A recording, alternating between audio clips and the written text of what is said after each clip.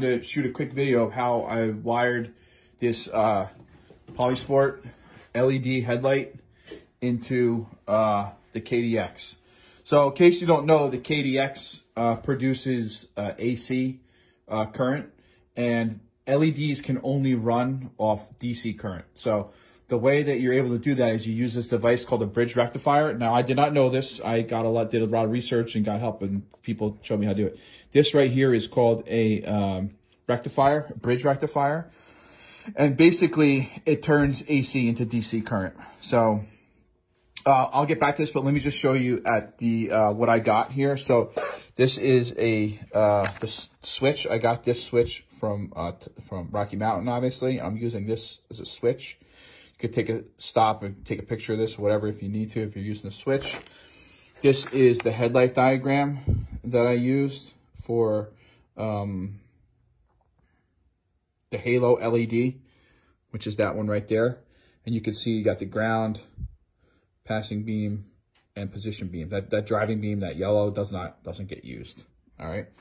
So let's just quickly go back and let me show you what I did. So this is the bulb that was used to originally power the light from the headlight, and this was attached to the red wire and the black wire. All right, that you can see it here, the red and then the black. That was attached to this. This is where the bulb went. I simply just cut that off. All right. Now, your rectifier has two wires coming out of it. You need to determine which is the AC in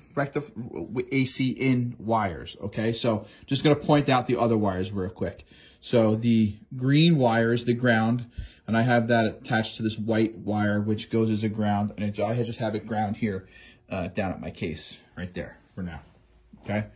So the green wire coming off the rectifier is the ground, we know that. The red wire coming out is the DC positive, and I've had that attached to a black wire, which runs up here to my switch. All right, so that's gonna bring DC power to the switch.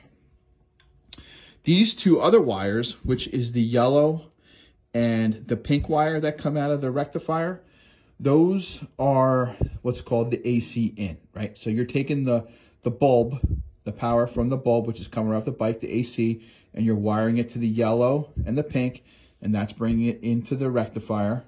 And the rectifier is taking power out, and one's going to the ground, and then the other one's going to the switch.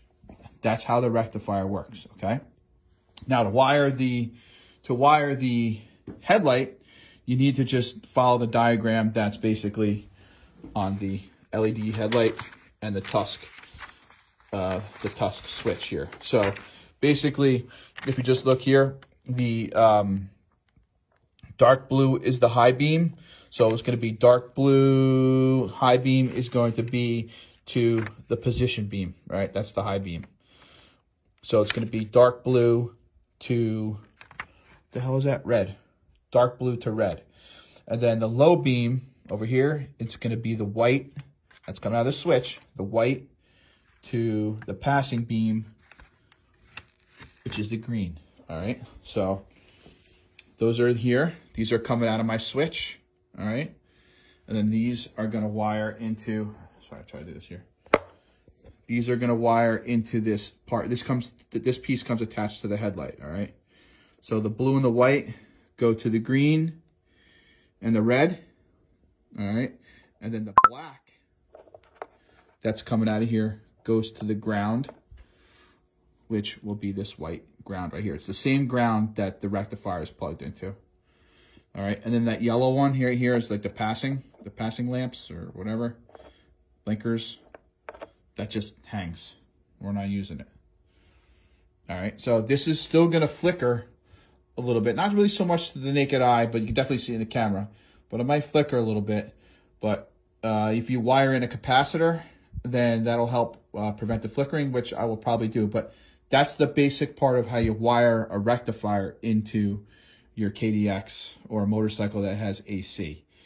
Just remember, you take it directly from the bulb, wire it to the in on the rectifier, and then out of the rectifier comes the one ground, and then comes the red power, the DC positive, which goes to switch. Tell me how I learned, I figured it out the hard way, but I figured it out with help from a lot of people. Hope this helps everybody who was trying to put an LED headlight on your KDX.